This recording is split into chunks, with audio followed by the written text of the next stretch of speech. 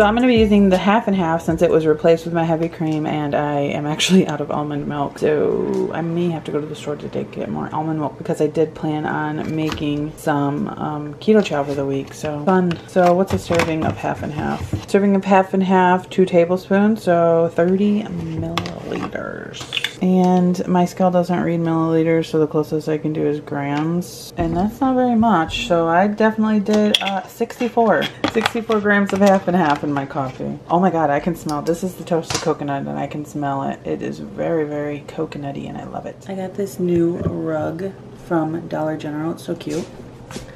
Got 2 of them. I did the dishes. So I did the dishes and I changed the trash and I did all Corey's drawers because today he is at work. This is the second day at work and I'm excited for him. He was excited. He had fun on his first day. He worked. His first day was Thursday. Today's Sunday. Then he had Friday off, Saturday off, and then he works today. He actually has, he works the next 4 days and then he's off and then he works the next 2 days.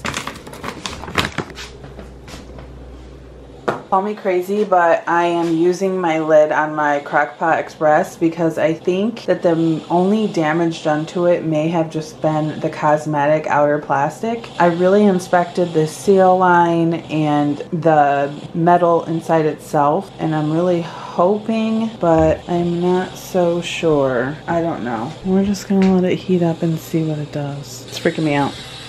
I don't know. It was probably okay. It actually even sealed, but my anxiety is not going to let me use this lid. I'm gonna make myself some eggs, and yes, I'm doing it in a pot because I have 1 frying pan. And I took those eggs. I did peel 1 and it was soft boiled. So if you like that, I didn't even get to 5 minutes in the Instant Pot. It just went through the heating up phase and that's what it did. So I threw them in a pot and I'm just gonna finish boiling them. I have 2, I think, of these sausage patties left. So I'm gonna use those with some cheese and that egg that I'm making and just make a little breakfast. I just realized I said the craziest thing. Yes, I do too have almond milk. I have that big box of almond milk that I got. I can prep my keto chow. Also, the toasted coconut Great Value is amazing, and I think that I just got my package from Jess over at Journey to Health. She had said that she sent me something, but I gotta flip my sausage. She had said that she had sent me something, but Amazon never delivered it, and so she had to re-get it. So let's see what it is. I cut the tape. I'm absolutely covered in dog hair. So I cut the tape and I've not opened it yet. First, I just want to say thank you, Jess. Why do things like this always happen? I swear to you, this just literally arrived at my door when I was filming that part where I said I only have 1 frying pan. It is a cast iron skillet. It's a cast iron skillet. Oh my gosh, this is so weird. Thank you so much, Jess. Thank you. I feel like sometimes I can tell the future or something.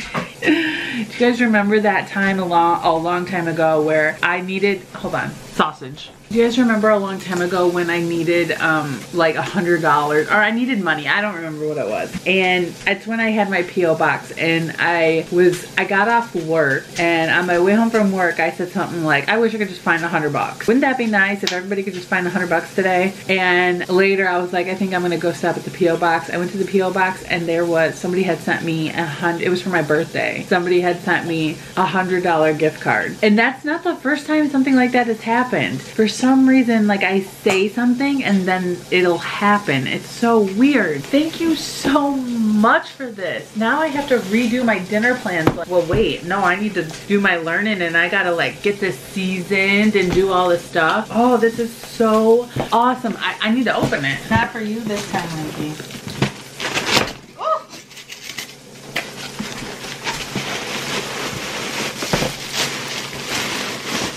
Oh my god, it's so beautiful. Oh, it is pre-seasoned. Look at it. Look at it. Oh, it's so nice. Oh, it's so nice, Jess. Thank you so much. Oh, it's nice and heavy. Oh my god, I'm so excited. I can't wait to make something in it. Here's my very odd breakfast. 2 pieces of sausage with a piece of cheese in it, 2 eggs, and then that 1 hard-boiled egg that it was soft boiled, but I boiled it without the shell on, so now it's super boiled.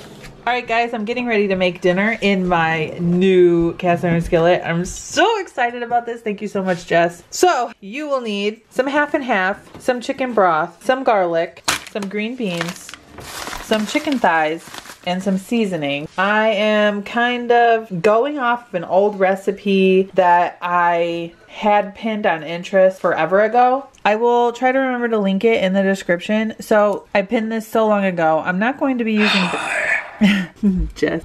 I'm not going to be using the bacon, but this is from Eat Well 101. So if you want that recipe, you can go there. Oh, it even says here, it is keto friendly if you just replace some of the stuff.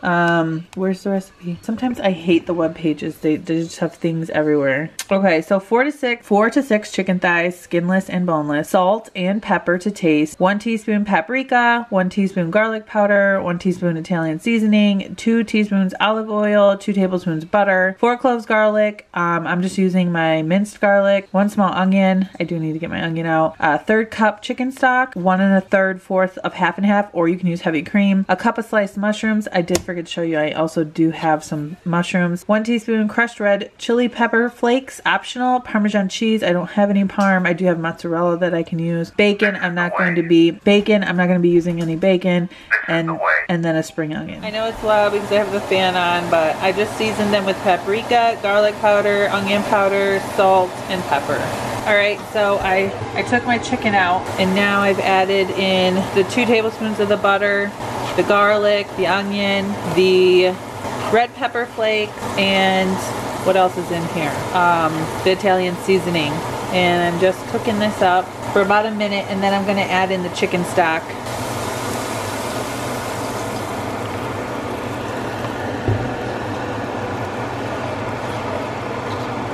Gonna let this cook for another minute or so.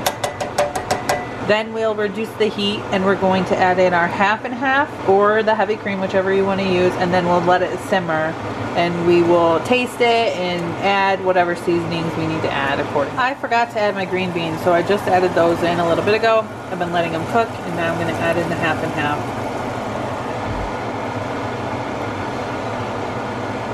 Now we gotta let this cook until it simmers. So I added the chicken back in, and I'm just letting it simmer and thicken up, and it should be done soon. It looks so good. I was gonna top it with some cheese and put it in the oven, but I feel like the cheese that I have, the mozzarella cheese, it just won't go well with this. Now if it was the Parmesan and you did add the bacon to it and stuff, I think that would be really good. I did add some extra salt and pepper to it because I tasted the sauce and it just was kind of bland. Once I added the seasoning to it, it brought a lot more of the flavors out, and it tastes amazing. Alright guys, it's done. Look at this. The sauce. I did add some chives to the top here. The sauce is nice and creamy. I can't wait to dive into this. I did make some rice for the kids. I am going to opt out of the rice because I don't have any more of my shiitake rice or any cauliflower rice, so that's okay. This is going to be very filling enough for me. So I'm going to make the kids plates, and I'll show you mine when it's all done.